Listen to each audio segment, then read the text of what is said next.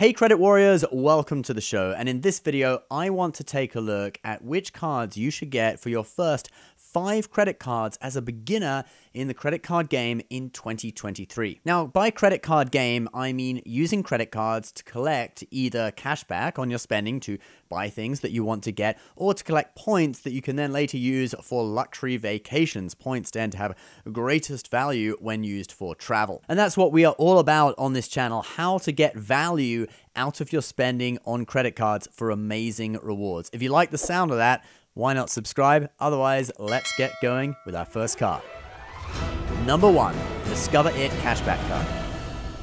The Discover It Cashback card still offers the best value for a complete beginner with no credit history. Since unlike other cards that beginners can get approved for, the Discover It Cashback card actually earns some reward on your spending in the form of cashback. Many other beginner cards, such as the Capital One Platinum, for example, don't earn any rewards whatsoever. Now, the Discover It Cashback card is what we call a rotating quarterly category card. It earns 5% cashback on $1,500 worth of spending in categories that change every quarter. So for the current quarter, it is grocery, drugstores, and streaming services, and they announce the next quarter's category on the first of the month preceding that quarter. So for quarter 2 of 2023, they'll be announcing it on March 1st. And then the card also earns 1% cashback on all other spending categories. Then there's also a welcome bonus, which is really convenient for beginners or people with low spending, since it doesn't require that you spend a lot of money in, say, the first 3 months of card membership. What they do instead is a cashback match, so that 5%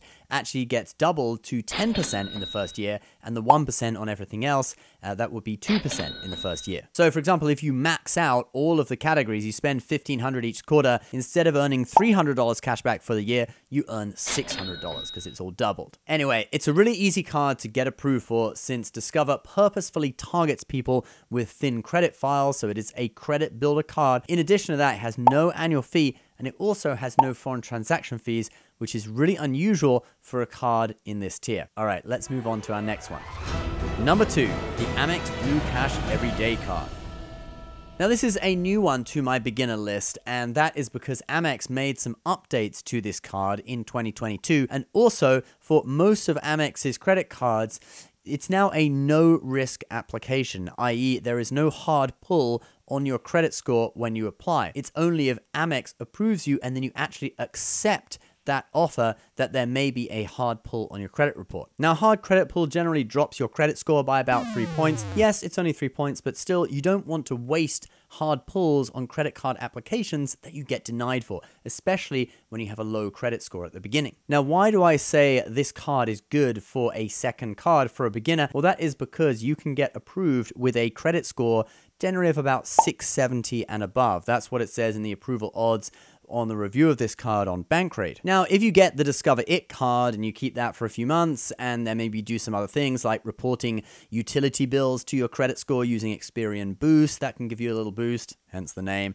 and then maybe you can report rent payments with Rent Reporter, a few other things like that, you should be able to build your credit score to 670 within a few months, and then you'll easily be able to get approved for this card. The card has a $250 welcome bonus, which is not bad for a no annual fee card. You do have to spend $2,000 to get that bonus though, but it is in 6 months, not the usual 3 months. So it's $333.33 recurring. Let's just round it up to $334. $334 per month you need to spend to get the bonus. I suspect most people will probably spend a bit more than that and get the bonus in quicker time. But I also think the cashback categories on this card are really suited to beginners or people who are not big spenders. They're just spending in everyday household categories and they're not big on travel. You have 3% cashback on groceries, 3% cashback on online shopping, and 3% on gas. Each category is limited to $6,000 per year, and then it goes down to 1%, and it's also 1% on everything else. I think most people will max out the grocery category because most people spend quite a bit of money on groceries, especially now with inflation, and it's only $500 a month you need to spend out the $6,000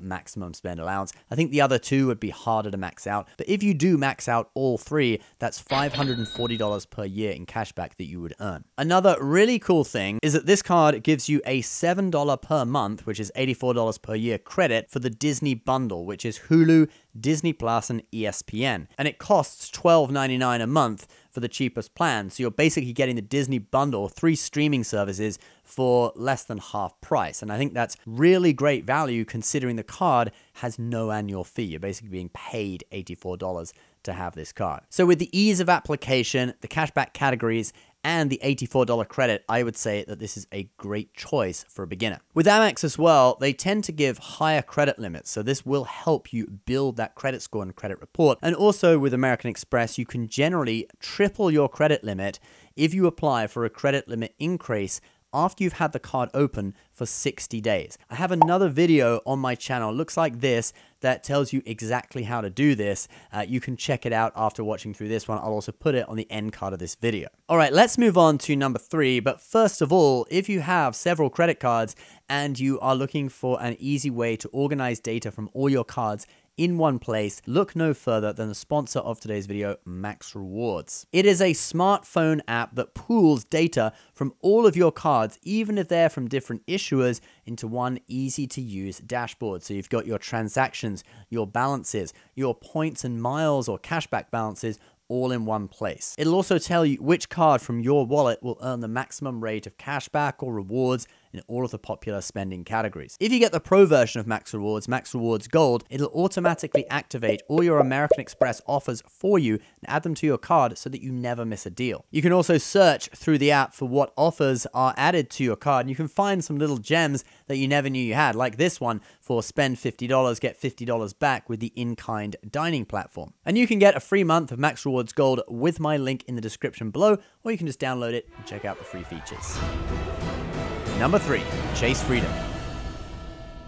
Now, once you have a year of credit history, it's time to get on the bandwagon with Chase. Alternatively, if you already bank with Chase and have money coming into your account each month, it's pretty easy to convince a Chase banker to recommend you to the credit card department for a credit card. But in general, Chase don't do credit builder cards, and they like to see a year of credit history. The reason we want to start getting Chase cards as early as possible is that once you've opened 5 or more personal credit cards in a 24-month period, that's 2 years, Chase will not approve you for any new Chase cards. Now, the reason I recommend the Freedom cards, and you can choose between the Freedom Flex and the Freedom Unlimited, is that they have a great welcome bonus right now. It's $200 for spending $500 in 3 months, plus 5% back on grocery spending, up to $12,000 in spend per year. That's $800 cash back if you get the $200 and then max out the grocery spending. Now, if you're just starting out on this journey now, and you get the Discover It, and then you get the Amex Blue Cash every day, and then in a year's time you want to get the Chase Freedom,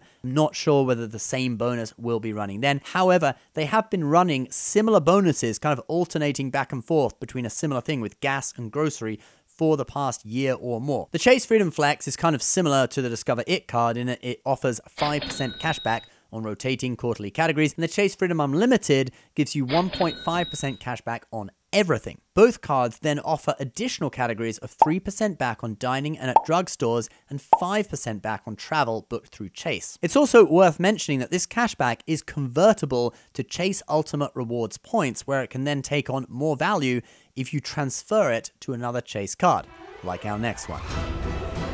Number 4, Chase Sapphire Preferred.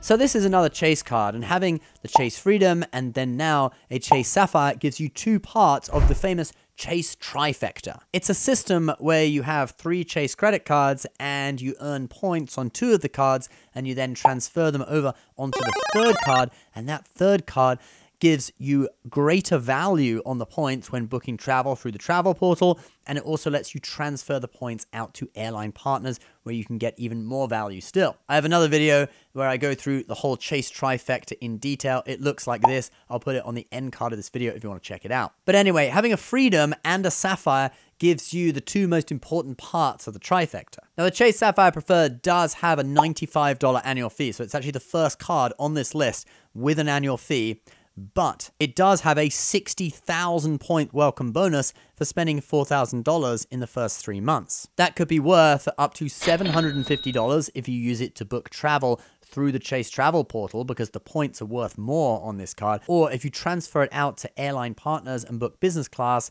it could probably be worth about $1,200. So it's our first really big bonus on this list. So the reason why this card is so useful is that the points are worth 1.25 cents per point when you book travel through the travel portal. That's how you got the $750 in value for 60,000 points that we just talked about. And you can transfer points between Chase cards. So if you got the $800 welcome bonus on the Chase Freedom and you transfer that over to the Sapphire, it would end up being worth $1,000 if you used it to book flights or hotels through the Chase travel portal. If you combined the Freedom bonus and the Sapphire bonus, okay, 80,000 plus 60,000, that would give you 140,000 points, which would be worth $1,750 through the travel portal. Alternatively, if you transfer those points out to airline partners, most people get at least 2 cents per point in value, and thus it would end up being worth $2,800. Another cool feature of the Sapphire Preferred, because it's a travel credit card,